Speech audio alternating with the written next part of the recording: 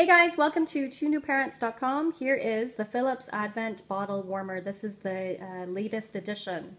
If you see my other bottle warmer videos, you'll see that this looks very similar, and it is, except for one differentiating feature, and that is the defrost on the left there.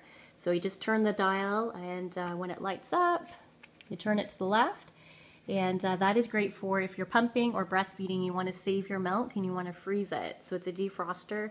I definitely don't have that feature in the previous model. Instead of having numbers go across the top, you have more pictures to demonstrate how much or what setting you should go to based on how much milk is in the bottle.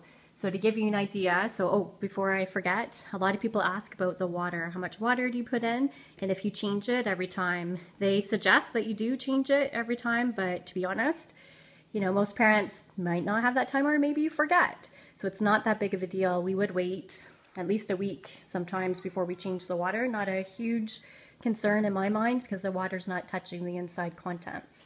Make sure that the water is above the milk line. That is really important as well.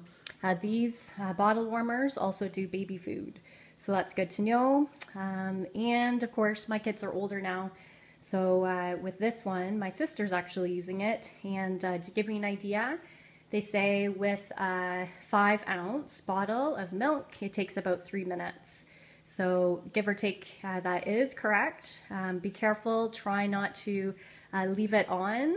We've done that as well. We've left it on for a few hours, and that does do damage to the element, the heating element inside.